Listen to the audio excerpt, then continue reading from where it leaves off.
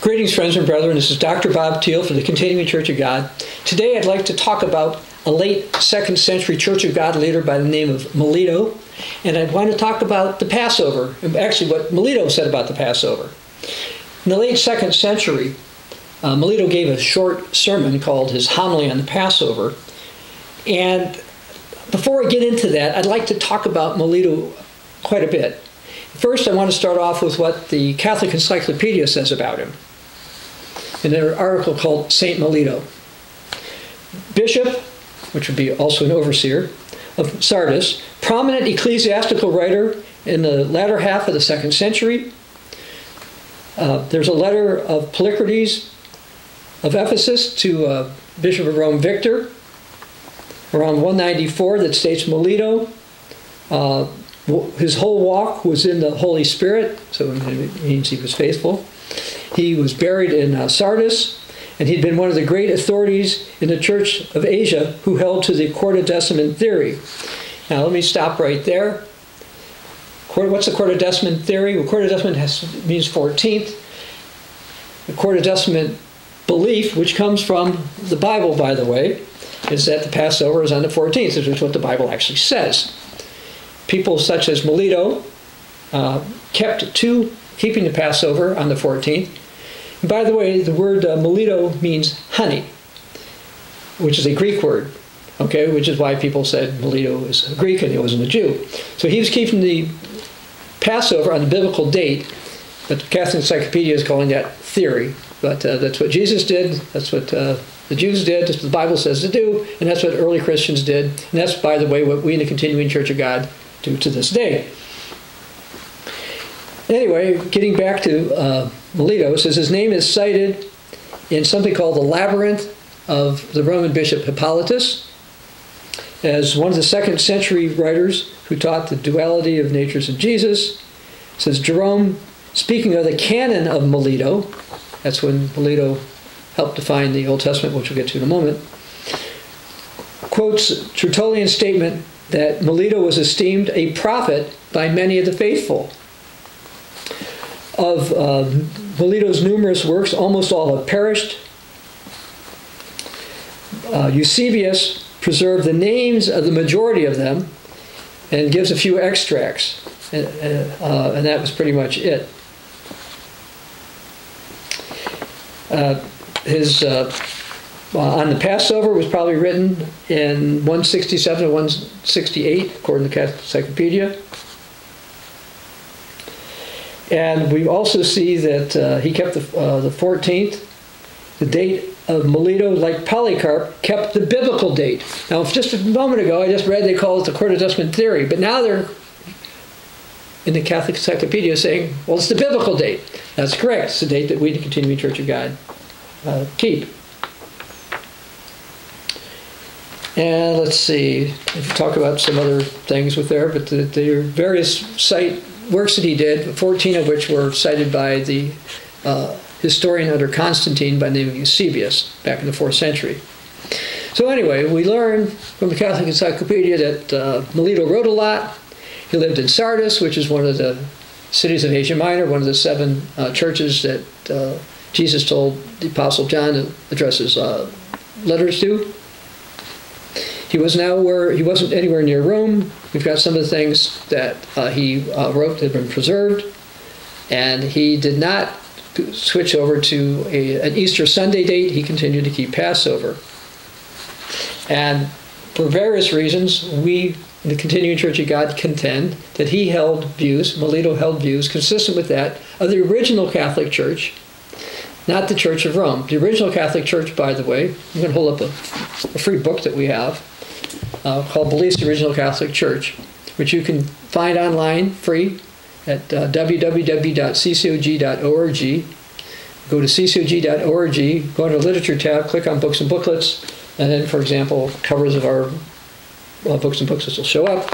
We do not ask for your email address. We don't ask for any money. You can check it out, what we teach. Anyway, Melito held to the views of the original Catholic Church and the views that we, the Continuing Church of God, hold to today. Yet the Church of Rome, who considers Melito to be a saint, does not hold to his views on, for example, the nature of God, or the complete Old Testament, or the date of a Passover. All right, having said that, Melito was the earliest church leader we know of who wanted to investigate what books were supposed to be in what we call the Old Testament. Matter of fact, Melito was the first person, as far as we know, who used the term Old Testament. Now, it's not that the early Christian leaders in places like Jerusalem didn't know what the books were, because those are the books that they were using. They were using the same books Jesus used, which were the same books that are in Bibles such as, for example, the New King James Version of the Bible.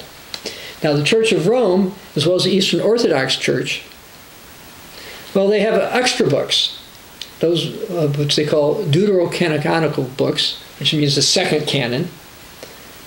But Melito didn't include those. And how do we know? Well, not only does the Church of Rome realize this, but Melito wrote this letter to his brother Onesimus. It says, "As you've often, prompted by your regard for the Word of God, expressed a wish to have some extracts made of the law and the prophets concerning the Savior and concerning our faith in general, and have desired, moreover, to have an accurate account of the ancient books as regard to their number and their arrangement. I have striven to the best of my ability to perform this task." Now understand that Sardis is not anywhere near Jerusalem. Melito is not a Jew. And so, while he was using the same books that Polycarp and we use now, people still had some confusion, because some people said, "Oh, but what about this book?" or "What about these books?" So he says, "Well, knowing your zeal and your eagerness to become acquainted with the Word, especially because I am assured that through your yearning after God, you esteem these sayings above all else, engaged as you are in a struggle for eternal salvation. So I accordingly proceeded to the east and went to the very spot where the things in question were preached and took place. And having made myself accurately acquainted with the books of the Old Testament, I set them forth down as follows." So you just heard him use the term Old Testament. So the term was probably being used before Melito, but Melito is the first person that we have a record of who actually, in writing, called it that. And then he lists them. For example, the first 5 books of Moses calls us Genesis, Exodus, Leviticus, Numbers, and Deuteronomy. Then Joshua, Judges, Ruth, 4 books of Kings, 2 of Chronicles. Now, you say, wait a second, we only have 2 books of Kings and 2 Chronicles. Well, actually, 1st and 2nd Samuel were considered part of the books of Kings before they were kind of renamed. Psalms of David, Proverbs of Solomon, also called the Book of Wisdom, Ecclesiastes, Song of Songs, Job, the books of the prophets, Isaiah, Jeremiah, and 12 contained in a single book. And also Daniel, Ezekiel, and Ezra. And I made these and lists out. So these are the books in the Old Testament that most Jews, Protestants, and those in the churches of God use.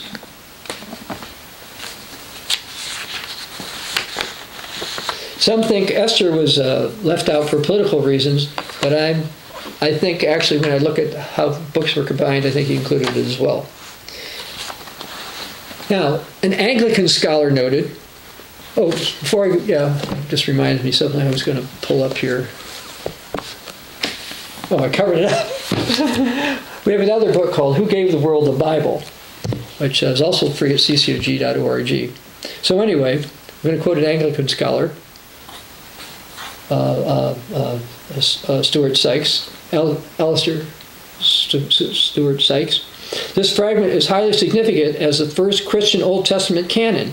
It's of interest to note that Melito traveled to Palestine and is thus an indication that this is the Old Testament canon known by the Palestinian Christians and perhaps the Jews. And of course it's the same one used by the Jews, but he put the perhaps in there. Anyway, so we've got a book, Who Gave the World the Bible? Now I realize many people think that the Catholic Church did. Well, the original Catholic Church, which is the Church of God in Smyrna, because that's the first time the term Catholic Church was used, by the way, the first 3 times actually referring to that church, kept the records of the Bible, but God gave the world the Bible, but he did have it preserved, and the knowledge of it known by the Church of God throughout history. Now, I realize the Church of Rome claims that they're the ones that gave the world the Bible, but it's kind of interesting because they kind of base that upon their St. Jerome's Latin Vulgate Bible. Now, what's interesting about Jerome, talked about in this book, is he went down to Palestine as well, and he talked to Judeo-Christian to figure out what the books of the Bible were. So it's kind of interesting that people think, that Jerome, through the Catholic Church, Roman Catholic Church, through Jerome gave the world the Bible, but actually Jerome learned what the books were from the probably a Church of God person over there.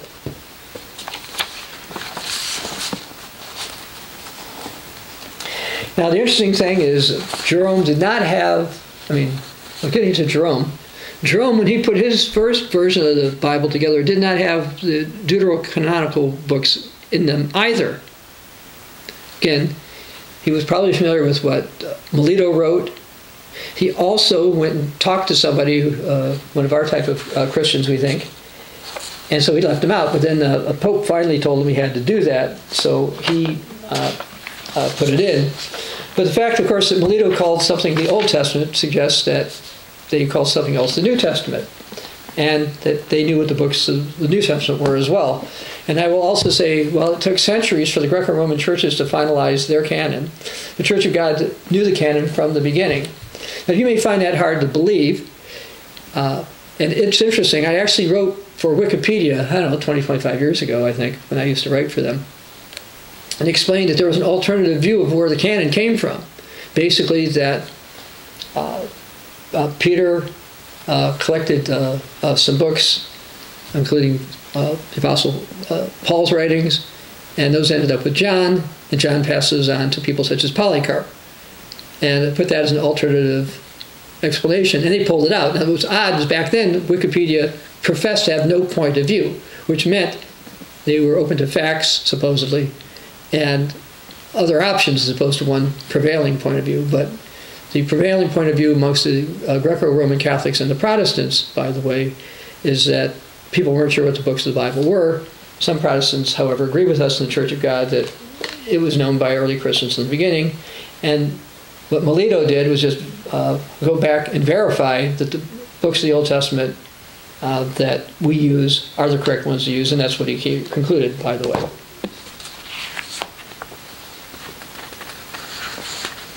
Yeah, and the Catholic Encyclopedia says this about the canon of the Old Testament. Saint Melito, Bishop of Sardis, first drew up a list of canonical books of the Old Testament. While he kept the familiar arrangement of the Septuagint, and he said he verified his inquiry among the Jews. The Jews everywhere by that time had discarded the Alexandrian books. Okay, those are the extra books, the deuterocanonical books. And so that's what Melito did, and that's the same thing what Jesus had done as well. But sadly, the Greco-Romans have those books as part of their Bible, but interestingly, the Eastern Orthodox claim, well, the books they're scripture, but they're not quite at the same level as the rest of scripture. It's like, no, it's either the Word of God or it's not. And they say, well, it's the Word of God, but it really isn't quite as much. Well, it's not the Word of God. It's not like everything in those extra books is useless. There's some historical value and some other things about that. Some things we can learn about that. But again, Melito helped verify that, yes, the books we have in the Old Testament are the right books. So that's one way people have been influenced by Melito to this day, including the fact most people probably haven't even heard of Melito of Sardis. Now, regarding Melito, in the 19th century, the scholars Robertson Donaldson wrote, Melito, he very probably knew the blessed Polycarp. He is justly revered for the diligence with he sought out the evidence in his day which established the canon of the Old Testament. So they're agreeing that Melito verified the canon of the Old Testament. Now, something else about Melito is he was a Binitarian. He was not a Trinitarian. His writings specifically say that the Father was God and Jesus was God. What about the Holy Spirit? Well, actually, here's what he said about the Holy Spirit. The tongue of the Lord, his Holy Spirit. In the psalm, my tongue is a pen. That's one of the things Melito wrote. Here's the other thing Melito wrote. The finger of the Lord, the Holy Spirit, by whose operation the tables of the law in Exodus are said to have been written. So if you go to Exodus chapter 34, I'm going to read verse 1, which says, And the Lord, which would be eternal or Yahweh, said to Moses, cut 2 tables of stone like the first ones, and I will write on tablets the words which are the first tablet which you broke.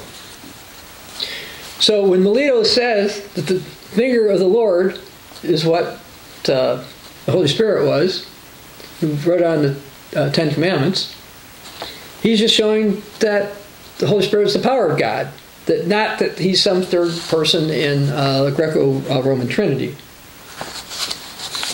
Now, another thing about Melito, and this comes also from the 19th century. It was published in 1855 by an author by the name of D.T. Taylor. He said, Melito, he was Bishop of Sardis. He was born in Asia Minor. He was a bishop of one of the apocalyptic churches and was so eloquent and deeply pious that the historian Tertullian, early 3rd century, affirms he was by most Christians considered a prophet.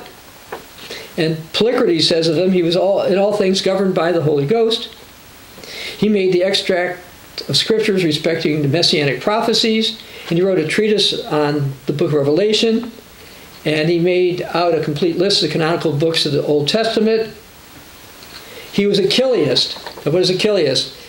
Chiliasm has to do with millennium.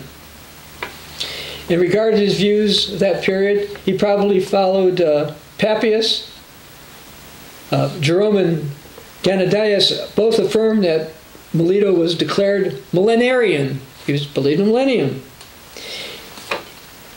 Even the 19th century theologian Neander admits that Polycarp, Papias, Melito, quote, endeavored to maintain the pure and simple apostolic doctrine and defend it against corruption. It says the time of his manner of his death is unknown, but he was buried in Sardis, waiting for his name in the book of life for the first resurrection. Waiting with his name. Okay. So we read about some of these things, and the reality is, yes, that Polycarp, Papias, and Melito and their faithful successors strove to maintain the pure apostolic doctrine and to defend it against corruption. That's part of why Melito strongly taught against idols. He also taught against relying on traditions, religious traditions, and he also stood for the truth about the millennial reign of Christ, which you can read about in the 20th chapter of the book of Revelation. As far as the millennium, the Catholic Encyclopedia, which calls him a saint, says, a witness for the continued belief in millenarianism in the province of Asia Minor is Saint Melito, Bishop of Sardis in the 2nd century. Although the Church of Rome considers Melito to be a saint, the millennial doctrine is the only doctrine that's included in the current Catechism of the Catholic Church, the Roman Catholic Church. It's the only doctrine associated with Antichrist in that book. And of course, that's absurd. And true saints still hold to the millennial doctrine, which is, as I mentioned, laid out in places such as the 20th chapter of the book of Revelation.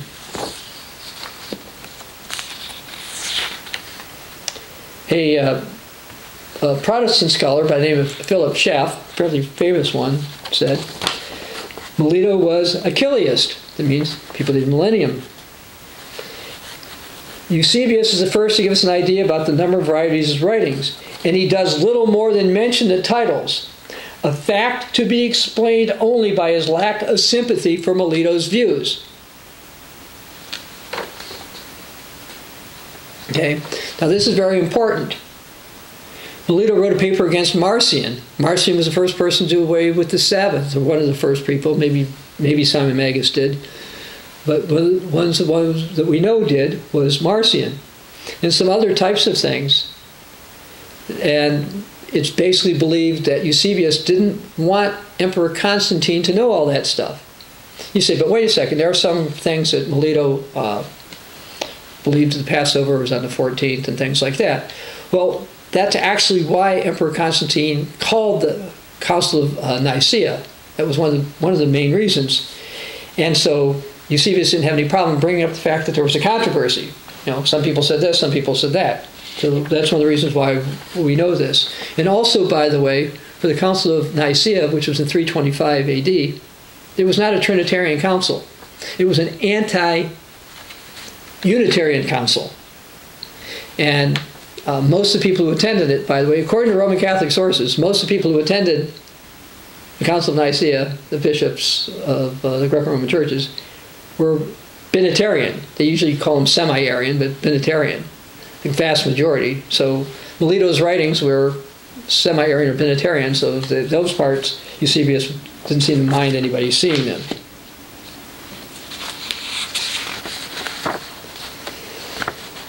Anyway, the reality is that early true saints held to many beliefs that the Greco-Roman churches no longer hold. By the way, this is a statue supposed to be a representation of Polycarp of Smyrna, somebody who had direct apostolic succession. And we include him in our apostolic succession list, which also includes, by the way, Melito.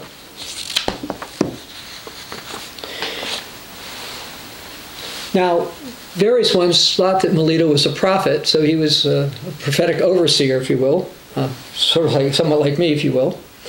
And back in 2007, I made an attempt to translate something he wrote about prophets.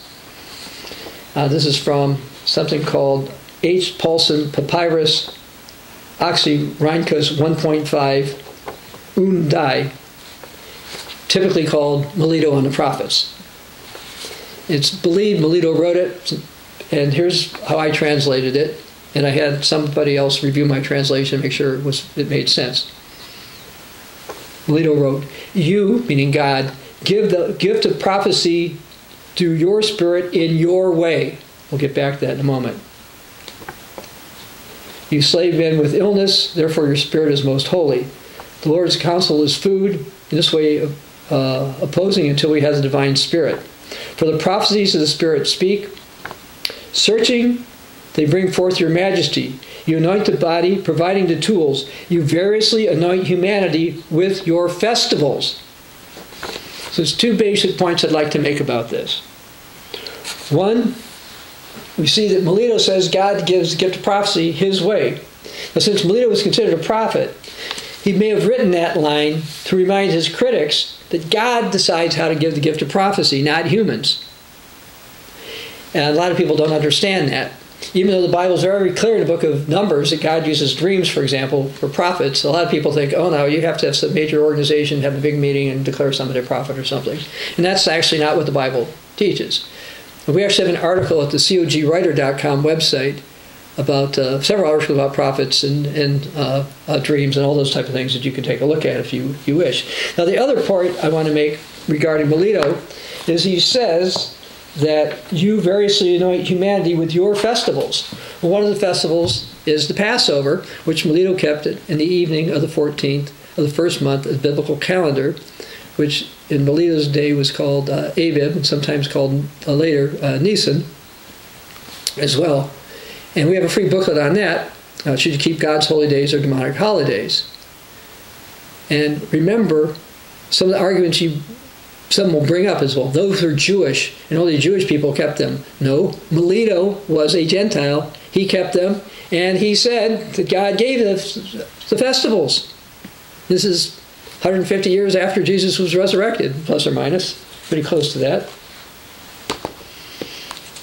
Now, the late Pastor General of the old Worldwide Church of God, Herbert W. Armstrong, taught that Melito was one of the true Christians observing Passover on the 14th of Nisan, the first month of the sacred calendar. And he also wrote something, and this is going to be from his Plain Truth About Easter. He says, first, he wants to quote from Encyclopedia Britannica. It says, Polycarp, the disciple of John the Evangelist, the bishop of Smyrna, visited Rome to confer with Anicetus, the bishop of that area, on the subject, and he wanted tradition. Polycarp said he wanted to do what he received from the apostles, observing the 14th day. Anicetus, the bishop of Rome, declined. About 40 years later, the question was discussed between Victor, bishop of Rome, and Polycarp, the metropolitan of Ephesus. Actually, he's got Ephesus, Galatia, Antioch, Philadelphia. Those mentioned in Revelation 2 and 3. The church established by the Apostle Paul. Anyway, that province was a portion of Christendom that it still adhered, this again from the the Encyclopedia Britannica, to the Jewish usage, the biblical usage. Victor demanded everybody agree to do such things, and Eusebius, the historian of the early centuries of the church, speaks of true Christians observing Passover on the 14th of Nisan, the first month of the sacred calendar. And Polycarp, he recorded what Polycarp said. So the bishops of Asia Minor, led by Polycarp, decided to keep what they learned, and Polycarp wrote, we observe the exact day, neither adding nor taking away, for in Asia great lights have fallen asleep, they'll rise again on the day of the Lord's coming. Among those are Philip, one of the 12 apostles, Rover John, who reclined in the bosom of the Lord, Polycarp of Smyrna, who was a bishop and minor, Thracius, bishop and martyr from Eumania, the bishop and martyr Segarus, blessed Papirius, and Melito. All these observed the 14th day of the Passover according to the gospel, deviating in no respect but following the rule of faith. Now all those people that I just listed, starting with the Apostle John, are in the apostolic succession list of the continuing Church of God. Also, the old worldwide Church of God, again, I just quoted stuff Herbert Armstrong had quoted, also endorsed Melito's anti-idol position in its literature. And it's interesting that, again, Herbert Armstrong mentioned Polycarp, Thracius, Segarus, Papirius, and Melito, all of which are in our succession list. Now, there was a sermon Melito gave on the Passover. He starts off by saying, first of all, the scripture about the Hebrew Exodus has been read. So what Melito was saying is, apparently they used to have two messages, at least two messages in their church services. And that's what we do today. Our liturgy, if you want to use that term, is consistent with the original liturgy, and that's also documented, by the way, in this free book, Beliefs of the Original Catholic Church. So they said they covered Exodus, so let's go to the 11th chapter of Exodus. I'm going to go through the 11th and 12th chapters, so you might want to follow along. Because Melito's message starts after people have heard this. So I thought I should go over this, and I'm going to what Melito has to say. Starting verse 1 of Exodus chapter 11, the Lord said to Moses, I'm going to bring one more plague on Pharaoh and on Egypt. Afterwards, he's going to let you go. He'll let you go, he'll surely drive you out altogether. Now speak now in the hearing of the people. Let everyone ask for his neighbor and everyone her neighbor articles of silver and of gold. And the Lord gave the people favor in the sight of the Egyptians. And Moses considered very great in the land of Egypt, in the sight of Pharaoh's servants and in the people. And Moses said in verse 4, thus says the Lord, about midnight I'm going to go to the midst of Egypt, and all the firstborn in the land of Egypt are going to die, from the firstborn of Pharaoh, who sits on his throne, even the firstborn of the female servant who's behind the handmill, and the firstborn of the animals.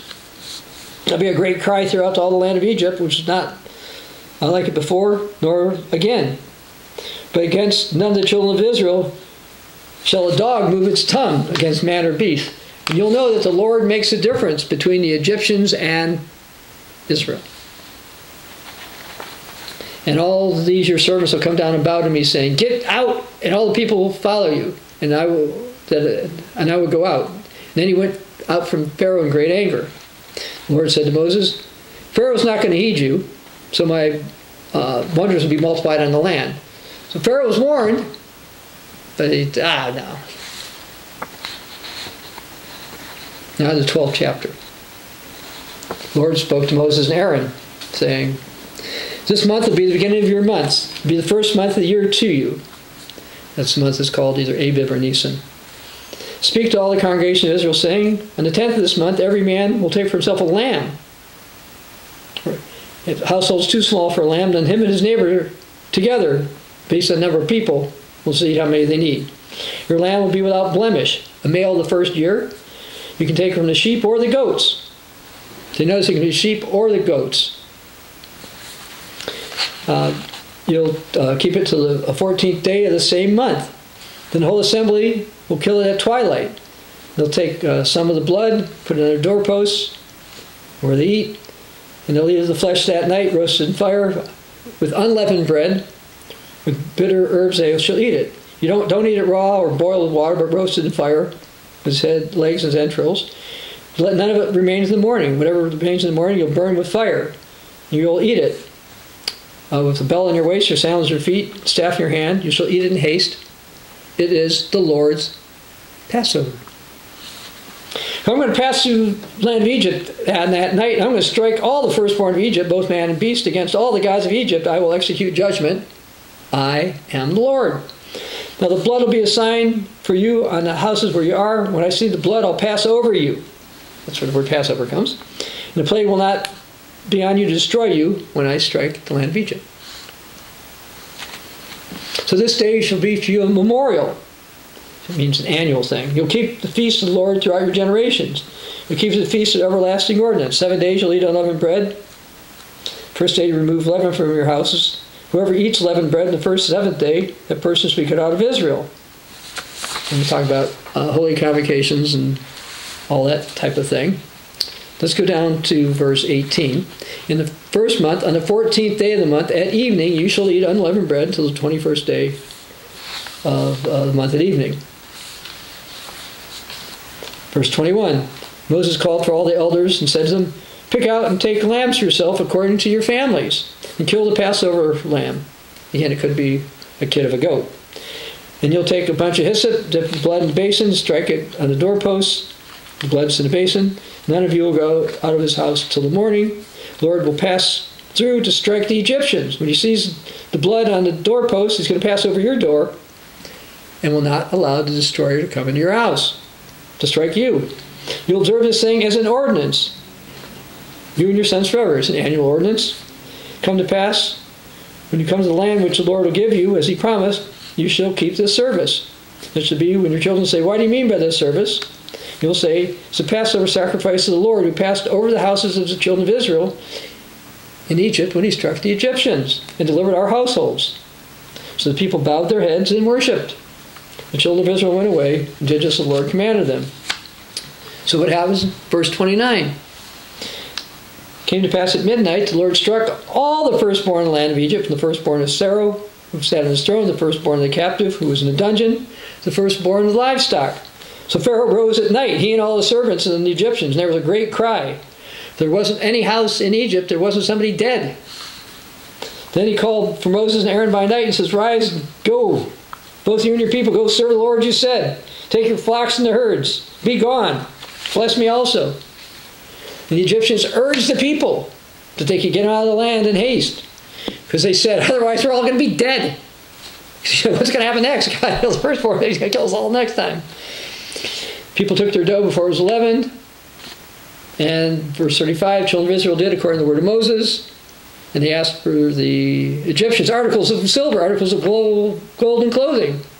And the Lord gave favor in the sight of the Egyptians. They gave them what they wanted. Then they plundered the Egyptians. Look, they were going to go out in the wilderness. Gold and silver, by the way, was money. They could buy things when they were traveling.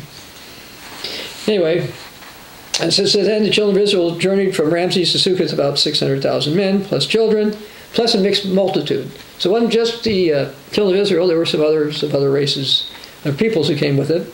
And they had flocks and herds and lots of livestock. And they baked unleavened cake. It talks about they sojourned in Egypt 430 years. They came out on the night, which is night to be observed, which is the next night. Verse 43 is what I want to go to. The Lord said to Moses and Aaron, "This is the ordinance of Passover. No foreigner shall eat it." This is why we don't allow unbaptized people to take the Passover. That was also the custom of the early church too, by the way. "But everyone's servant is bought for money, when you circumcise him, he may eat. Sojourner and hired servant shall not eat it." They'll be eaten, and you'll keep it, and there'll be one law among this. And people did this, and they left Egypt. All right, so that's the kind of thing that Melito said was happening before his sermon. So we're going to go now to what Melito had to say. First of all, again, I'm quoting Melito. The scriptures about the Hebrew Exodus have been read. The words of the mystery have been explained to people how the sheep were sacrificed, and the people were saved. Therefore understand this, O beloved, the mystery of Passover is new and old, eternal and temporal, corruptible and incorruptible, mortal and immortal in this fashion, insofar as it concerns the law, but new and old insofar as it concerns the law, but new as it concerns the gospel. As far as the gospel goes, you don't have to go there, but John 1, verse 29, John the Baptist said, "Behold, the Lamb of God who takes away the sins of the world." Based on the old Passover.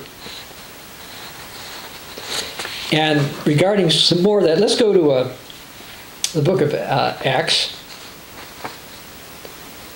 The book of Acts, we find that Philip ran to this eunuch who was reading Isaiah. He said, "Do you understand what you're reading?" He said, "How can if someone doesn't explain it to me?"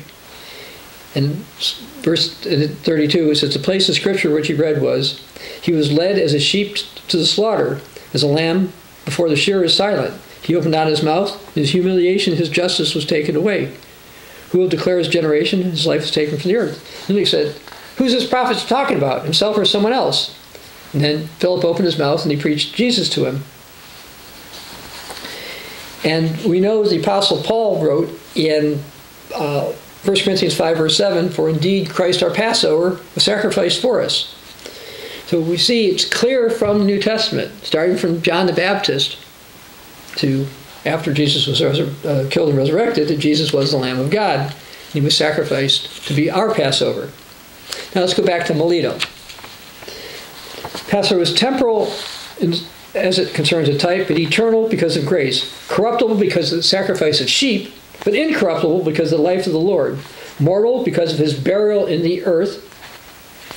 Immortal because he was resurrected from the dead. Yes, Jesus was buried mortal and raised immortal.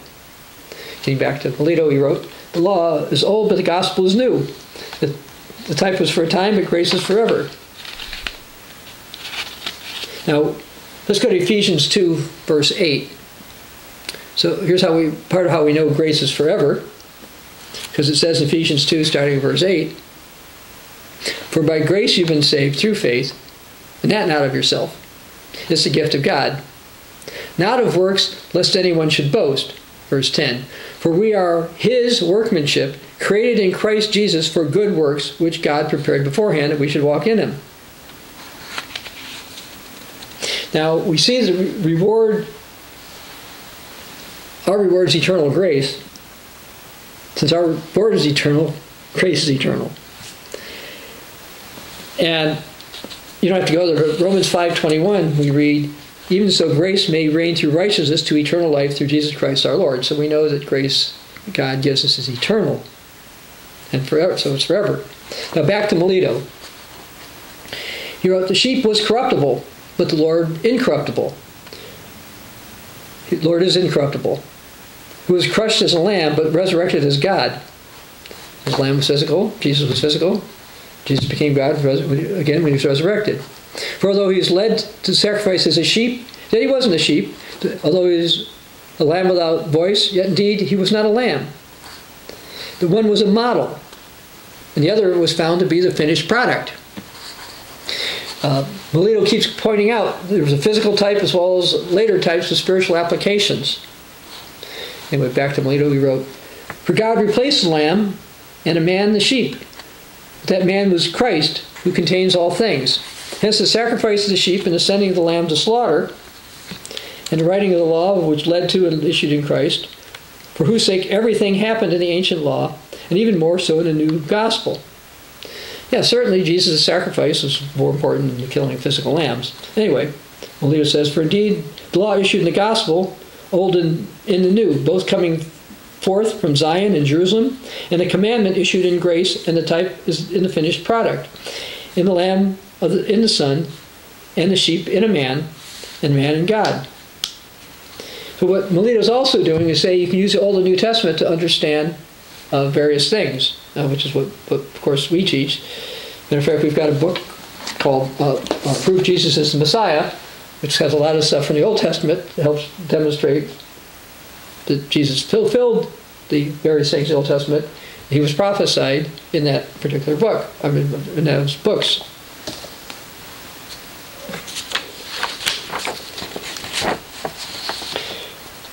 Then Melito says, for the one who was born as a son, led to the slaughter as a lamb, and sacrificed as a sheep, buried as a man, rose from the dead as God, since he is by nature both God and man. Now, as far as his nature, let's go to Philippians 2, verses 5 to 8. Was Jesus fully human when he was on the earth? Yes. Now, I'm going to read this from the Literal Standard Version. Philippians 2, starting verse 5. Let this mind be in you, that is also in Christ Jesus, who, being in the form of God, thought it not something to be seized to be equal to God, but he emptied himself. He emptied himself as a divinity, having taken the form of a servant, having been made in the likeness of men, and having been found in appearance as a man, he humbled himself and became obedient to death. Jesus emptied himself as divinity to live on this earth to actually be able to die for our sins. Anyway, Melito then says he is in everything, and that he judges the law, and that he teaches is the gospel, and that he says is grace, and that he begets his Father and has begotten his Son, and that he suffers he is sheep, he's buried, and that he's buried he is man, and when he comes to life again he is God. Yeah, Jesus was buried as a man, resurrected as God. Such is Christ Jesus, to whom be the glory forever and ever. Now Melito was apparently quoting the Apostle Peter on this, who wrote, to grow in the grace and knowledge of our Lord and Savior Jesus Christ, to him be glory and honor forever and ever, 2 Peter 3, verse 18. Now Melito says, and this is line 11 here from his homily, now comes the mystery of the Passover, even as it stands written in the law, just as been read aloud only moments ago. Then I will clearly set forth the significance of the words of the Scripture, showing how God commanded Moses in Egypt, when he had made his decision to bind Moses under the lash, but to release Israel from the lash through the hand of Moses. For to see it, he says, that you take a flawless and perfect lamb, that you sacrifice in the evening with the sons of Israel, that you might eat it at night in haste. You are not to break any of its bones. You will do it like this, he says. In a single night you'll eat it in the families, by your tribes, your loins girded, and your staffs in your hand, for it's the Lord's Passover, an eternal reminder for the sons of Israel. Then take the blood of the sheep and anoint the front door of your houses by placing it on the entranceway, sign of blood, in order to ward off the death angel. For behold, I'll strike Egypt in a single night, and she'll be made childless. Then when Moses sacrificed the sheep and completed the mystery at night, together with the sons of Israel, he sealed the doors of houses in order to protect the people to ward off the angel. And the children of Israel did what God said and were protected. Getting back to Melito, line 16. When the sheep was sacrificed, and the Passover consumed, and the mystery completed, the people were made glad, and Israel sealed. And the angel arrived to strike Egypt, who was never initiated in the mystery, participant of the Passover, or sealed by the blood, nor protected by the Spirit. But they were enemies and unbelievers. Well, those in Egypt didn't understand about the Passover, and they presumed that that night would be like any other one. But they were wrong. And their firstborn died. Similar things going to happen to the Great Tribulation. Anyway, line 17 of Melito. In a single night, the angel struck and made Egypt childless. When the angel had encompassed Israel, and had her sealed with the blood of the sheep, he advanced against Egypt, and by means of grief subdued stubborn Pharaoh, clothing him not with a cloak of mourning or the torn mantle, but with all of Egypt torn and mourning for their firstborn. For all Egypt plunged in troubles and calamities, into tears and lamentations. They came to Pharaoh in utter sadness, not in appearance only, but also in soul. Indeed, it was possible to observe an extraordinary sight. In one place, people beating their breasts, and others wailing in the middle, Pharaoh mourning, sitting in sackcloth and cinders. The darkness of Egypt in a funeral garment, a tunic of grief. Egypt clothed Pharaoh with a cloak of wailing, such as a mantle that had been woven for his royal body. With such a cloak did the angel of righteousness clothe the self-willed Pharaoh with bitter mournfulness. And we have to be careful about being self-willed and stubborn too. The angel warred against the firstborn of Egypt, swift with death of the firstborn. And an unusual moment of monument of defeat set up on those who'd fallen dead in a moment could be seen. For the defeat of those who lay dead became the provision of death.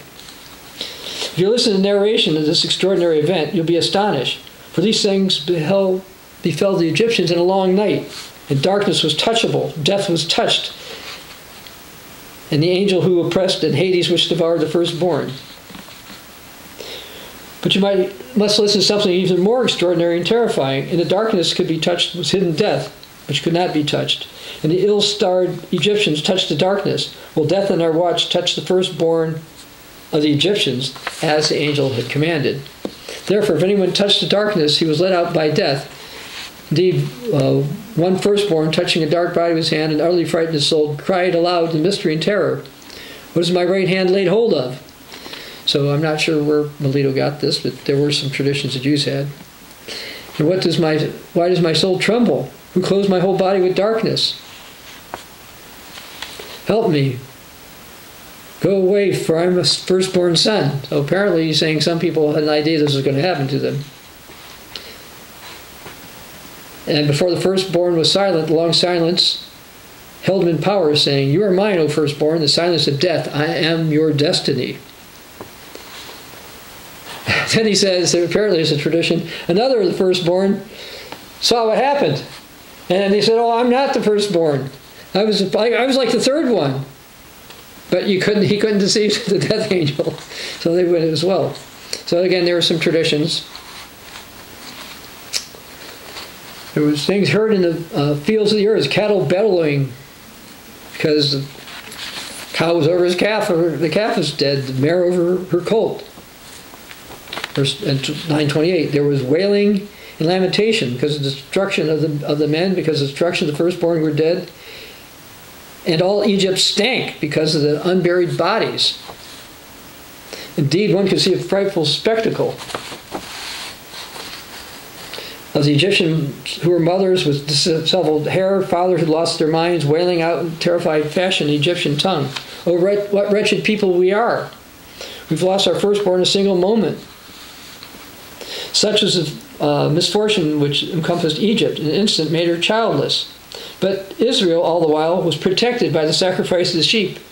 And for eternal life, of course, we're protected by the sacrifice of Jesus. Consider the following. Egypt thought it had safety. Egypt was probably the most powerful nation, at least in that part of the world at the time. But a lot of people don't think something like that can happen again. Let's go to 1 Thessalonians chapter 5.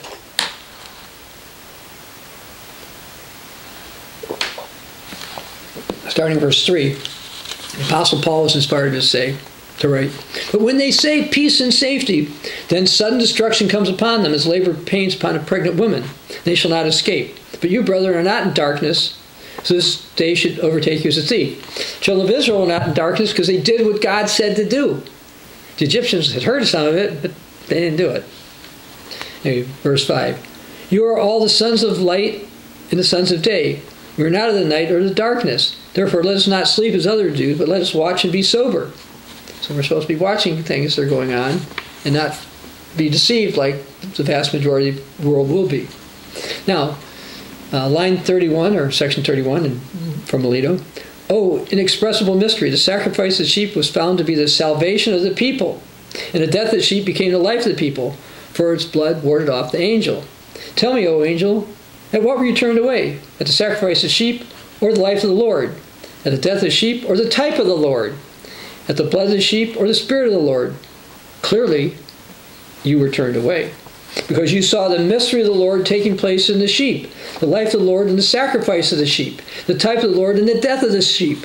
For this reason you did not strike Israel, but it was Egypt alone you made childless. What was this extraordinary mystery? It was Egypt struck to destruction, but Israel kept for salvation. A major mystery today is that God's only calling some. We have a booklet on that. Is God calling you? And God does have a plan of salvation that many people don't understand. Some are being called now, others will be called later. Matter of fact, somebody actually telephoned me this week who does not have a Church of God background, but after reading this particular book, sees that God's ways make sense. God's not losing some battle against Satan, and most people are not going to be frying forever like most of the world's churches teach. Anyway, these books are also free at ccog.org, so you can read them anytime.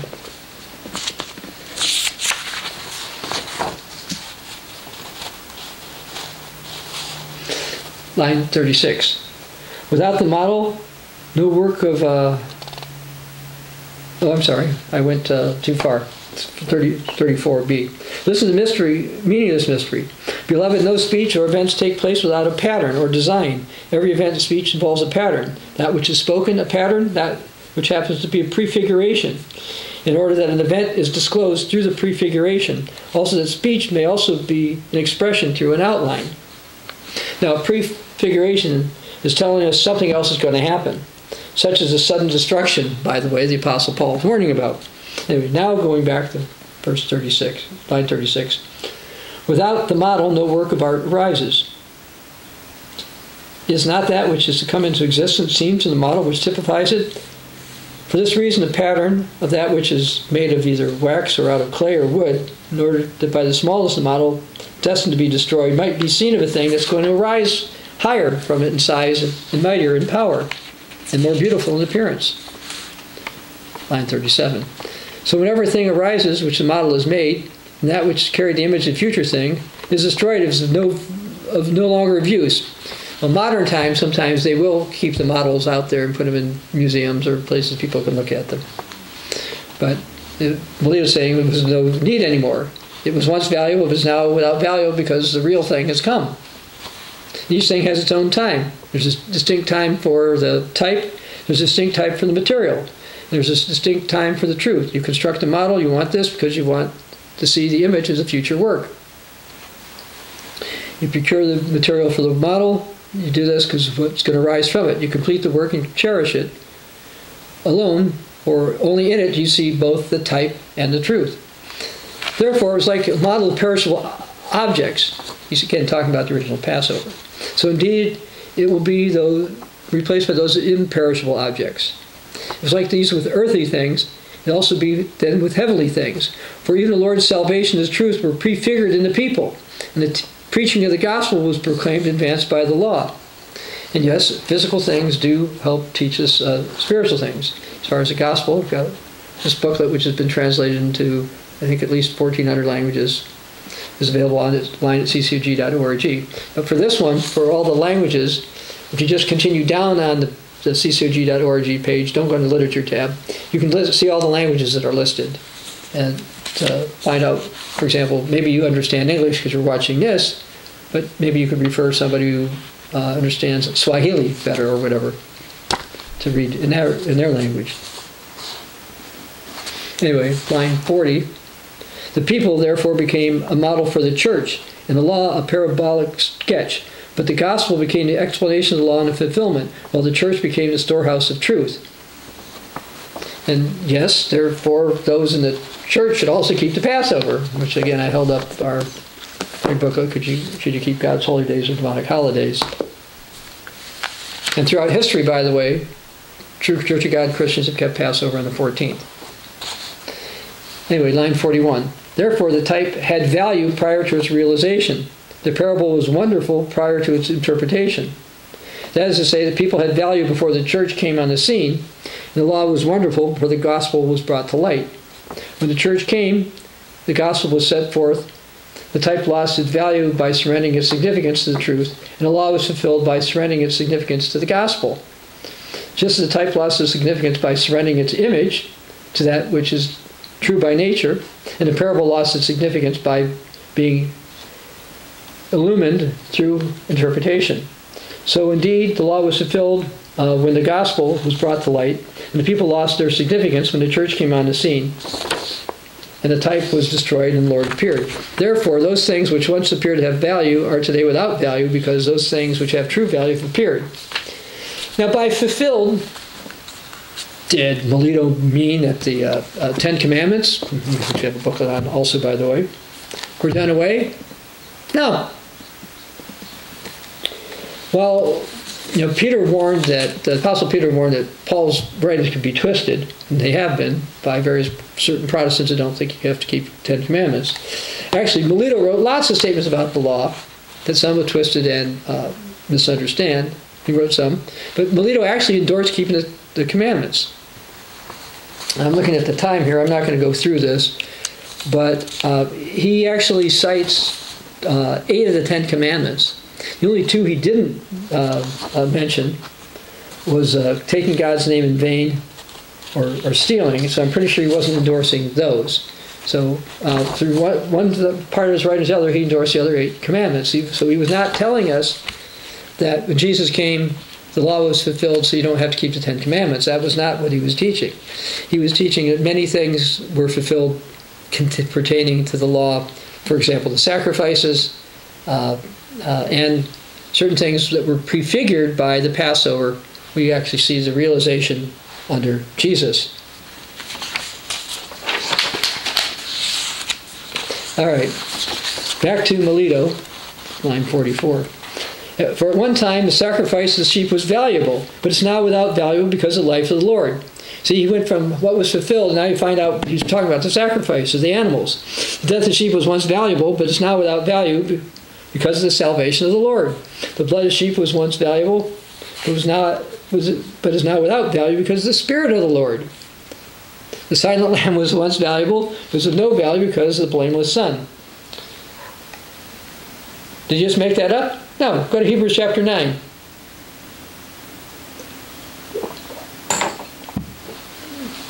Hebrews chapter 9, starting verse 11, we read, "But Christ came as the high priest of the good things to come, with greater and more perfect tabernacle, not made without hands." Well, there was a tabernacle made with hands. We're talking about a tabernacle made without hands, and it's greater. That is not his creation. Now the blood of goats and calves, but his own blood, he entered the most holy place once for all, having obtained eternal redemption. For if the blood of bulls and goats and the ashes of a heifer, sprinkling the unclean, sanctifies for the purifying of the flesh, how much more shall the blood of Christ, who through the eternal Spirit offered himself without spot to God, cleanse your conscience from the dead works to serve the living God. So Melito was saying, look, yeah, there was a value for this animals before, sacrificing them and stuff, but not any longer. Now, the other part of line 44, he says, the temple here below once was valuable, but now it's without value because of Christ above. Now, this statement from Melito shows that the Jews cannot make the temple of God in our time. Oh, they can make some kind of building, and they can call it the temple of God, but they actually can't make the temple of God in our time. And according to the New Testament, by the way, the church is the temple of God, and we're parts of it. Now, line 45, Melito writes, or states, the Jerusalem here below once had value, but now is without value because of Jerusalem above. Now, this looks to be a reference to Galatians chapter 4. So let's go to Galatians 4. We're going to start in verse 26. Jerusalem is free, which is the mother of us all. For it is written, verse 27, rejoice, O barren, you who do not bear. Break forth and shout, you who are not in labor. For the desolate has many more children than she who has a husband. Verse 28. Now we, brethren, as Isaac, are children of the promise. We look forward to that city. Oh, children of the promise, okay. And what do we look forward to? Hebrews 11, verse 16. Give me a second to get there.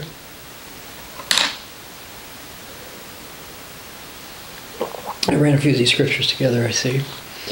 But now they desire a better, that is, a heavenly country. Therefore God is not ashamed to be called their God, for he has prepared a city for them. And what's that city? Well, in Revelation 21, why don't you go there? It's not the old Jerusalem, even though there are some prophetic things that are going to take place in the old city of Jerusalem. But in Revelation 21, starting verse 2, we read, Then I, John, saw the holy city, New Jerusalem, coming down out of heaven from God, prepared as a bride adorned for her husband. I heard a loud voice from heaven saying, Behold, the tabernacle of God is with men.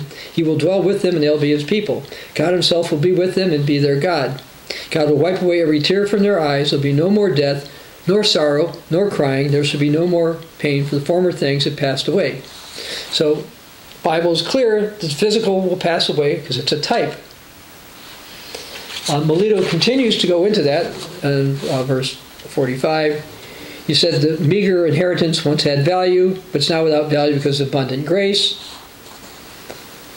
And again talks about Jesus, to whom be glory forever. He says, verse 46, Now that you've heard an explanation of the type, what corresponds, here also goes to making it the mystery. What's the Passover? Indeed, it's a name derived from that event. To celebrate the Passover is derived from to suffer. Therefore, learn who the sufferer is and who suffers along with the sufferer. Why, indeed, was the Lord present on the earth, in order, having clothed himself with the one who suffers, he might lift him up to the heights of heaven. In the beginning, God made the heaven and the earth, and formed people and put him in the garden. By way of command, God gave him this law. The food you can eat, but don't eat this one tree. But man, who is by nature capable of receiving good and evil, just like the soil of the earth is capable of putting out seeds of both types, can also be a welcome and greedy counselor. And they transgressed. And it says Adam was condemned, as a condemned man, was cast into prison. When he fathered many children grown old, then he died. He left his children inheritance, not of chastity, but of unchastity, not of immortality, but of corruptibility, not of honor, but dishonor, not of freedom, but slavery, which we, based on tradition, believe would last 6,000 years until Jesus returns. Verse 50, extraordinary and terrifying indeed was the destruction of men on the earth. Various things happened. They were carried off as slaves to sin. Then talks about parents turning against each other. People became murderers. Even women did as well. And that's going to happen in the future, by the way. We read, for example, in Lamentations chapter 2, starting verse 19. Arise, cry out in the night, pour out your heart, lift up your hands for the life of your young children, faint from hunger. Should women eat their offspring, the children they've cuddled? That's going to happen again. And I won't read all the curses in Deuteronomy 28, but it's the same basic thing that says there's going to be curses coming, and people will even eat their offspring, including delicate people. You'd think they couldn't do it, but the Word of God says they're going to do it. Anyway, going back to verse, or line 53, Melito says, in addition, there are many more monstrous things. A father cohabitates with his son with his mother, it's brother with sister, male with male, etc., etc. So we see Melito also condemning homosexuality back then. Because of these things, sin exalted. Because it was death's collaborator, all flesh fell under the power of sin, and therefore death. Verse 56, yes, man was divided in parts by death. Verse 57. Indeed, the Lord prearranged his own sufferings in the patriarchs. And I referred to this because the patriarchs were in the Old Testament, and Jesus fulfilled various things that they either did or said or wrote long in advance.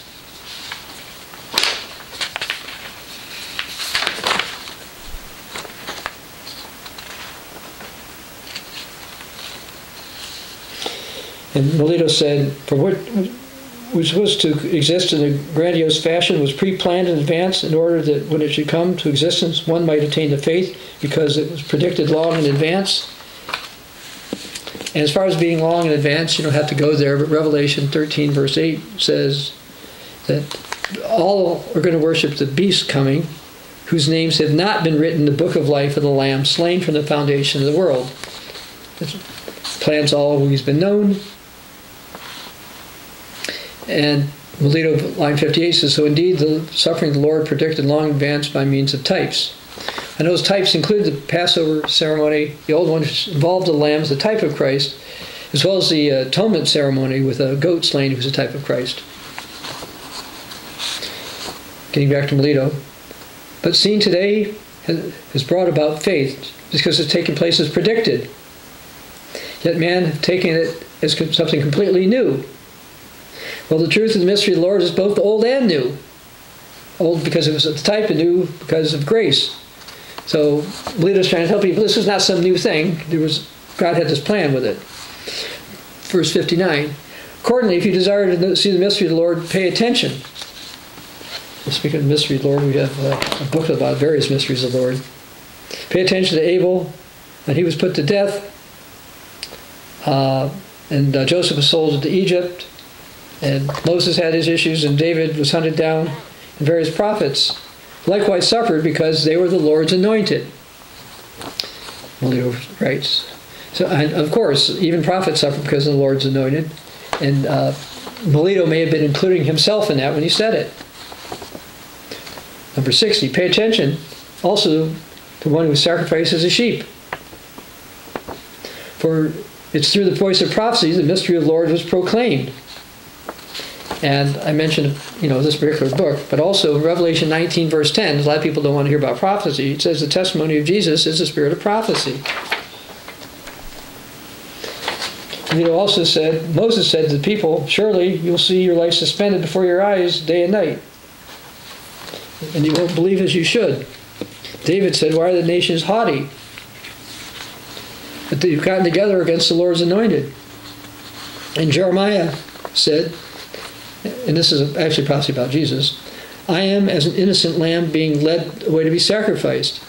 They plotted evil against me and said, come, let's throw him a tree for his food and let us exterminate him in the land of the living. His name will no longer be recalled.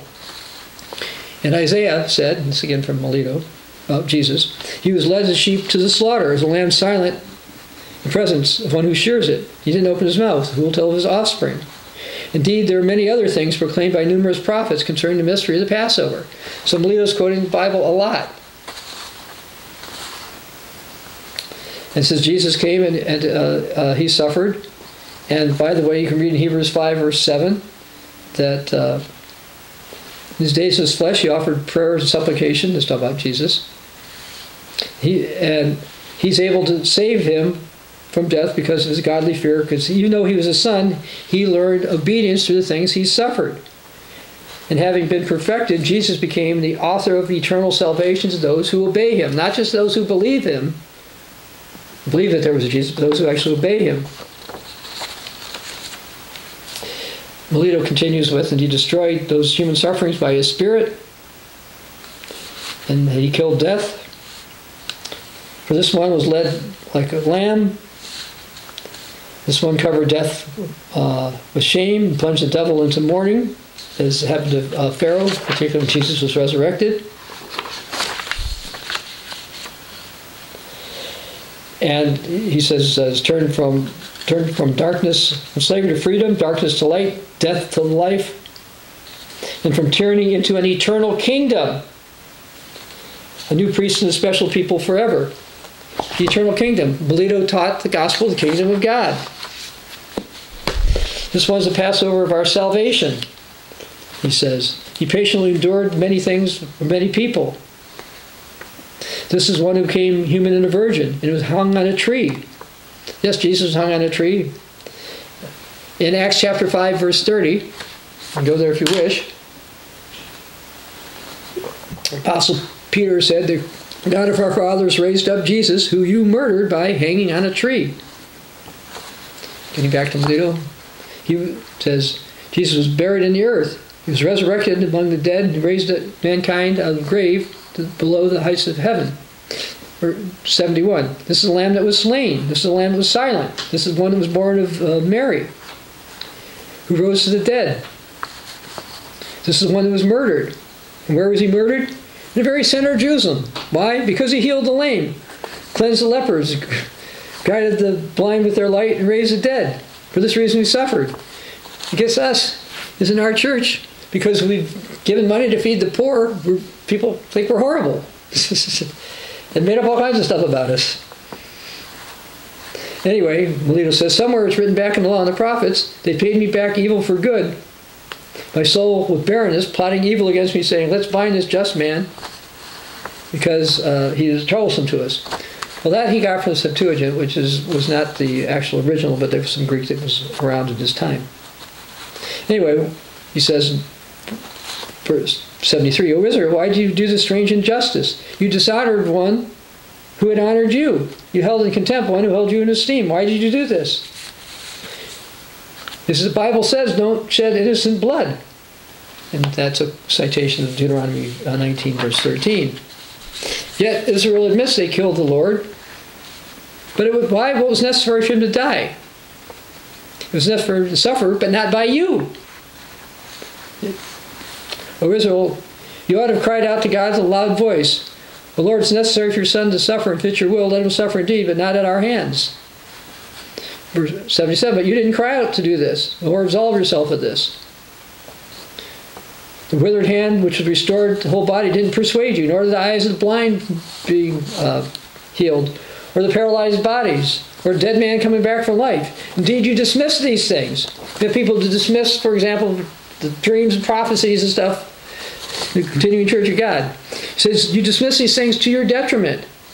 And Christians who dismiss what's going on in the continuing Church of God are doing it to their detriment because they're likely going to be therefore Laodicean and not Philadelphian.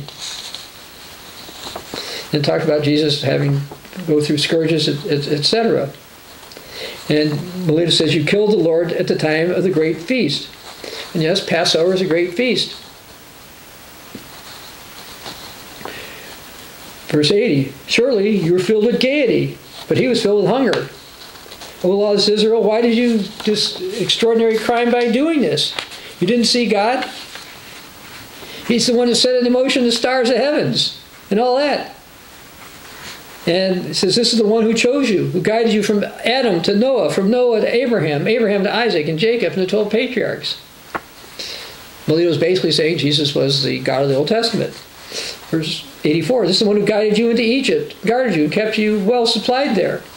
This is the one who provided you manna from heaven, verse 85, and raised up your king and sent the prophets to you.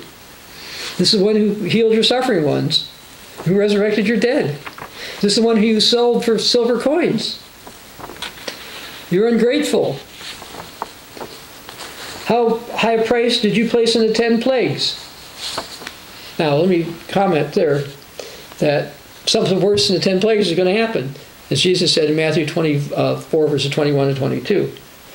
Plus, by the way, the New Testament supports something similar to each of the 10 plagues is going to come. And by the way, we have sermons on that you can watch. Anyway, getting back to Melito, 88, he says, how high a price did you place on the column of fire and the crossing of the Red Sea? He mentioned withered hand again, people being born blind again, etc.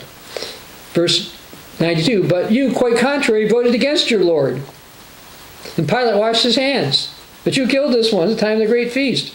Therefore the feast of unleavened bread has become bitter to you, just as it was written. You'll eat unleavened bread with bitter herbs. Bitter to you are the nails which you made pointed. Bitter to you is the tongue you sharpened. Bitter to you is the false witness you brought forward. Bitter to you are the fetters which you prepared. Bitter to you are the scourges that you wove. Bitter to you is Judas, who you furnished with pay. Bitter with you is Herod, who you followed. Bitter with you is Caiaphas, who was a high priest, who you obeyed. Bitter is the gall that you made ready, etc. Pay attention and observe. An extraordinary murder took place. He was lifted up on a tree, and there was a description identifying the one who was murdered. Who was he? It was painful to tell, but more dreadful not to.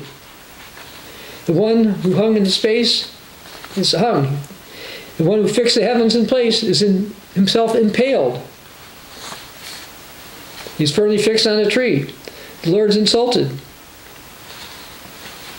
O frightful murderer, all this injustice. Yet even though the people didn't tremble, the earth trembled instead. The people were not afraid. Let's go to read about that, some of that in Matthew chapter 27, starting verse 50.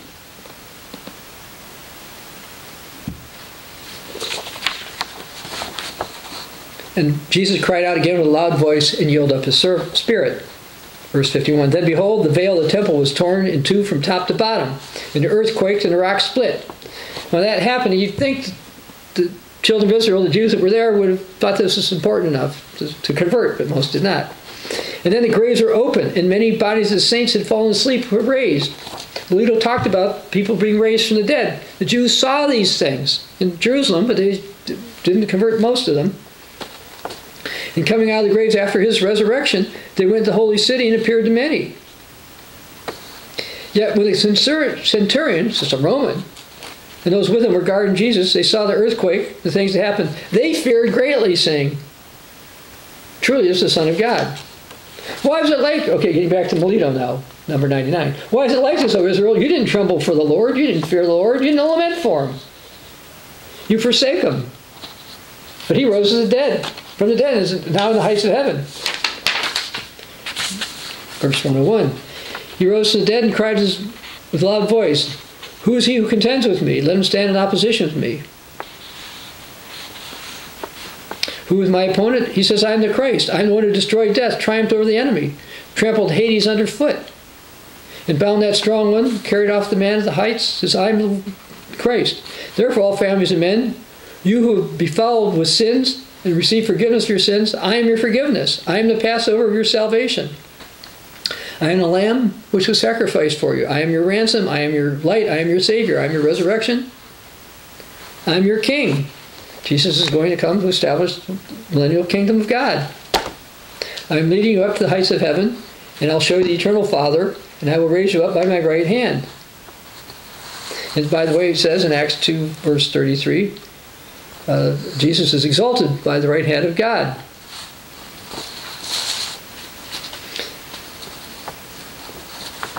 Now, number 101. This is the one who made heaven and earth, who in the beginning created man, who's proclaimed to the law and the prophets, who became human through a virgin. He was hung on a tree, buried in the earth, was resurrected from the dead, ascended to the heights of heaven. He sits at the right hand of the Father. He has authority to judge and save everything. And God has a plan, by the way, to save more than just a few, as I held up.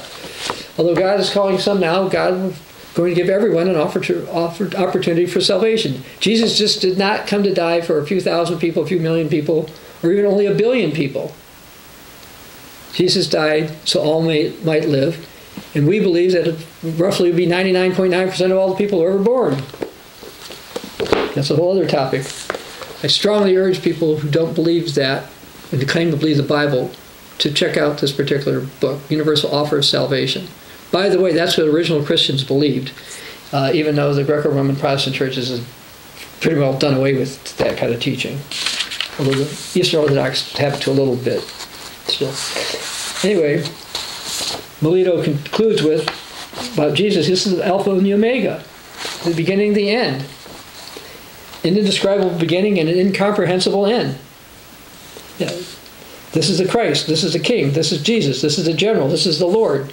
This is the one who rose up from the dead. This is the one who sits at the right hand of the Father, who bears the Father, is born by the Father, to whom be the glory and power forever. Amen. So remember that, by the way, about Jesus. Anyway, Melito was considered a prophet and an overseer in the Church of God. The old worldwide Church of God taught he was a faithful Christian leader.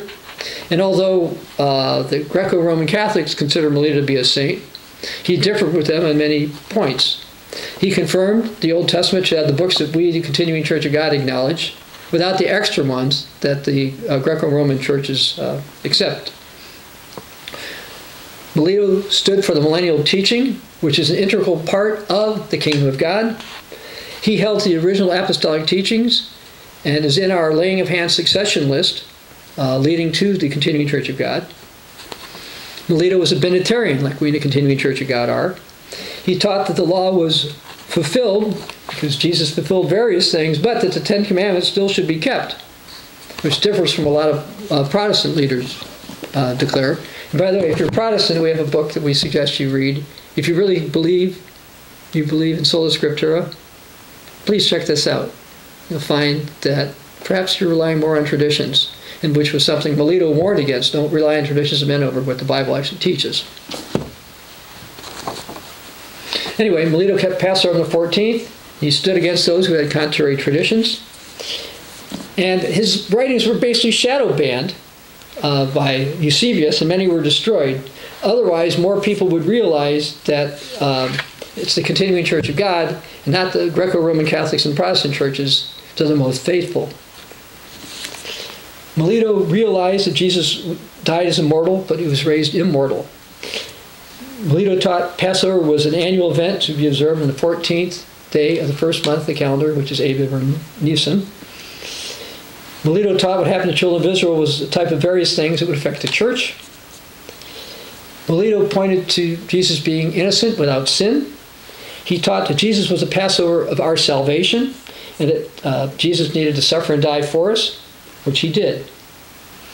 Melito's homily showed that the Passover was something that the Christians should observe, and we, the continuing Church of God, observe it annually on the 14th, just like Melito did. And hopefully you'll be doing that this year as well if you're a truly converted, baptized member. This is Dr. Bob Thiel for the Continuing Church of God.